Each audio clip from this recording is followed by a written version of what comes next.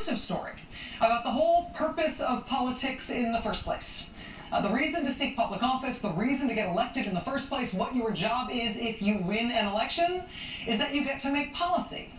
And the whole point of making policy is supposedly to address problems in our country. Here's a simple problem. Mississippi, the great state of Mississippi, has health trouble.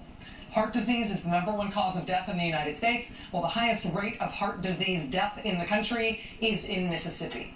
Diabetes, also a massive American health problem. Alabama and Mississippi, it turns out, are neck and neck on being the worst for diabetes. The most recent nationwide stats put Alabama at 50 out of 50 states and Mississippi at 49th. The really astonishing number, though, in Mississippi is infant mortality. For every 1,000 kids born in the United States, how many of those kids do not live to their first birthday? Overall, this is the rate in the country for infant mortality. Here's what it is in Mississippi.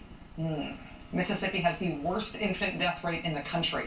Not only is Mississippi the worst in the country, if Mississippi were a country, it would rank below Sri Lanka and below Botswana. It would be 83rd in the world in terms of infant mortality. And if you look internally at what's going on in Mississippi, what explains that problem, you end up very quickly realizing that the issue is in racial disparity.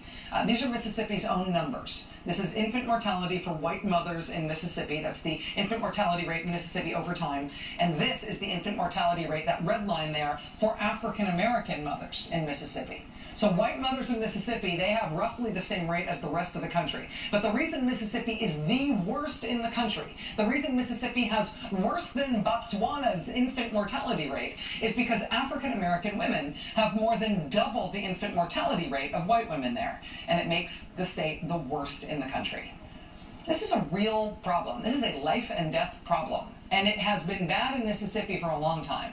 Now, to Mississippi's credit, they have decided to make this a priority. They are working on this.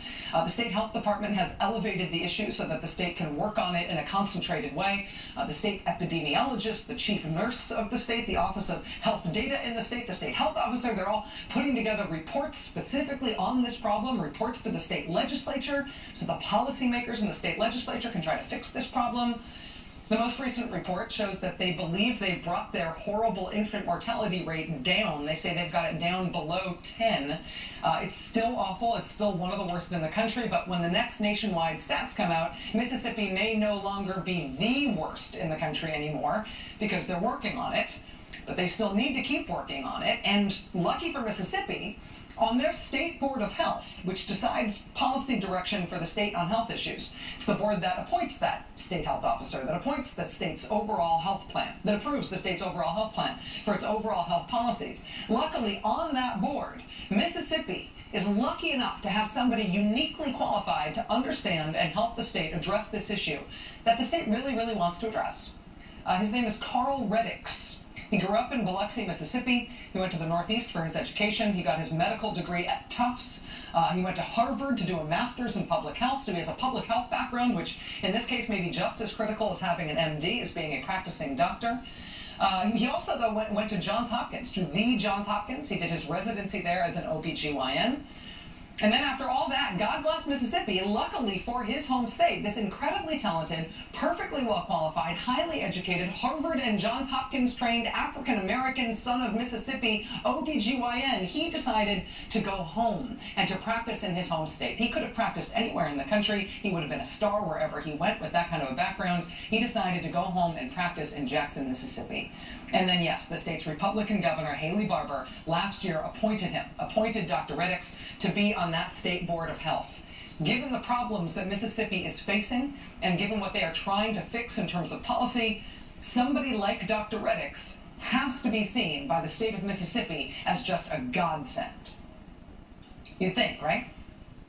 The new Republican administration in Mississippi has just fired him.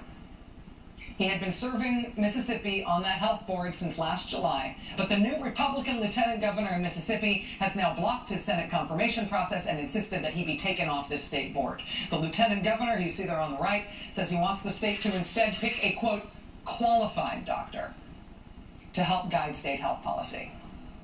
Because being a born and bred Mississippian, Harvard and Johns Hopkins trained OBGYN with a master's in public health means you're not qualified? Not anymore. Not in Mississippi, not in 2012, not in Republican politics today. At least not in this iteration of Republican politics today. The reason Mississippi has taken this doctor out of the health policy process that rather desperately needs him in Mississippi is because one of the consultancies that Dr. Reddix has is with the Jackson Women's Health Organization. Dr. Reddix does not perform abortions. He's not paid by the Jackson Women's Health Organization. But if a woman is having an abortion or any other kind of procedure at that clinic and there is a complication and something goes wrong and that woman needs to be admitted to the hospital, Dr. Reddix has agreed to take over care of that woman when she gets to the hospital. Dr. Reddix says this almost never happens. But what this means in practical terms is that if there ever is a complication, a woman doesn't just get dumped into the emergency room at a local hospital. She gets admitted to the hospital under the care of this qualified, experienced, highly trained physician. That's it. That's the scandal. And Mississippi's Republican governor and lieutenant governor have decided that because of that, he cannot be on the Board of Health. He cannot participate in health policy. His public service is not wanted by the state of Mississippi. He has been fired. And now, on the State Board of Health in Mississippi, which has the worst infant mortality rate in the country among its many other problems, which has a huge racial disparity specifically in its horrible infant mortality problem, now in the state of Mississippi, thanks to this year's garden variety anti-abortion Republican politics, there is no African-American medical doctor and there is no OBGYN on the State Board of Health. And